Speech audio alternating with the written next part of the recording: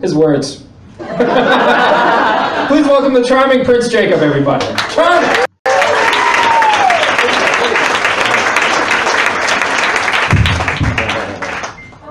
Woo! Man, those people were funny. Did a class with them.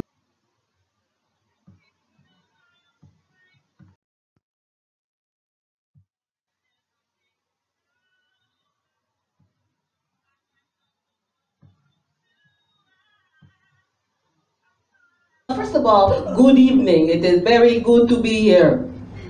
No? Yeah, it was beautiful travel all the way from Main Street.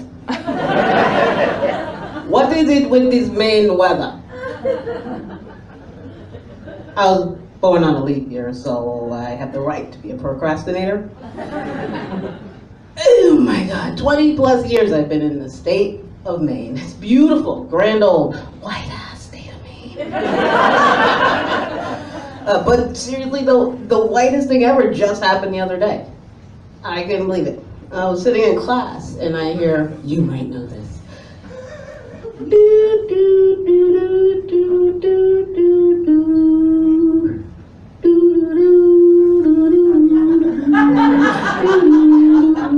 Answer your phone, man, before I catch a jig. It's been 3.5 decades. The show's not coming back. Jesus, man, and fuck you, because it's been 6 weeks and I still haven't got that song out of my head. Jesus, but you know what? You know what really was tough was having the theme song to Cops stuck in my head for 3 decades. Bad boys, what you gonna do? What you gonna do when they're coming for you? What do you mean, what am I gonna do? Stop, drop, and roll, motherfucker. Jesus, do I really have options?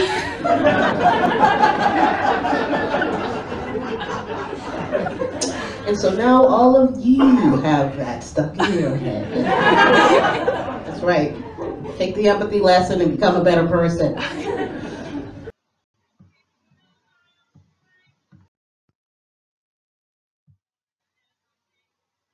I wrote a poem for Winter. Winter, you bitch. I'm tired of your ass. Please leave. I'm over you. Working on my poetry. Yeah, don't mind my nerves. It gets me to caucusizing here. He had the advantage though, you gotta give it to him. He was married to a black woman. Black queen! Michelle be like, I know you ain't tweeting no bitches, no selfie. How about who this emoji? No? Yep, that's a Color Purple reference and I knew you wouldn't get it. But my mama got it. And Leonard might get it later. It's all good though. It's all good. Black does not crack. Boom, and I'm living proof, baby. Jumbo size. Yeah, no, it doesn't. No, 20 years, and I've been trying to get out, but PlayStation has had me in the sunken place. I'm like, what do you mean go back to Africa? I can't leave my gaming chair.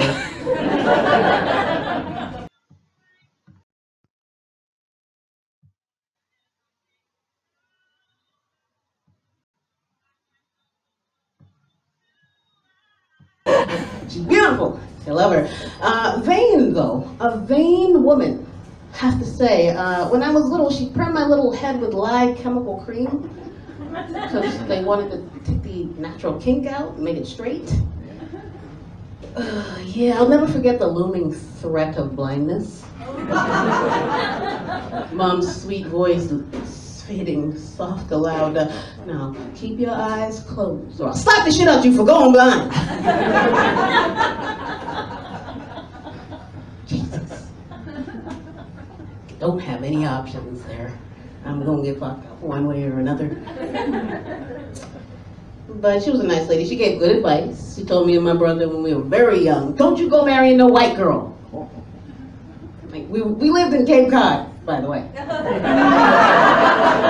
Again, no options. And don't become a cop. Okay.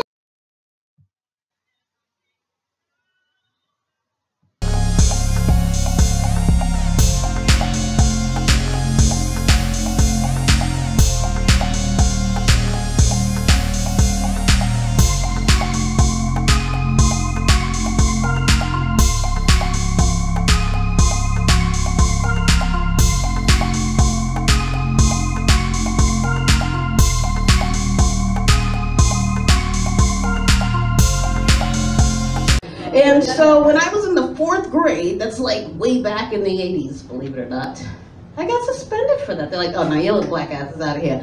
I actually gave the ground the middle finger. I was getting bullied, I was frustrated.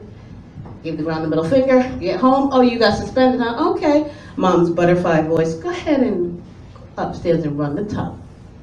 Take off your clothes and get in the tub. I'm gonna be in the yard. Oh, gardening? Looking for a nice, long, flexible switch to tear that ass up with. I went from rubber ducky to holy fucky real quick. Oh, man. Life was really traumatizing, though, to be an ambiguous black youth in a predominantly white environment. Nothing's changed. And so at least one of you is exacerbating my anxiety right now.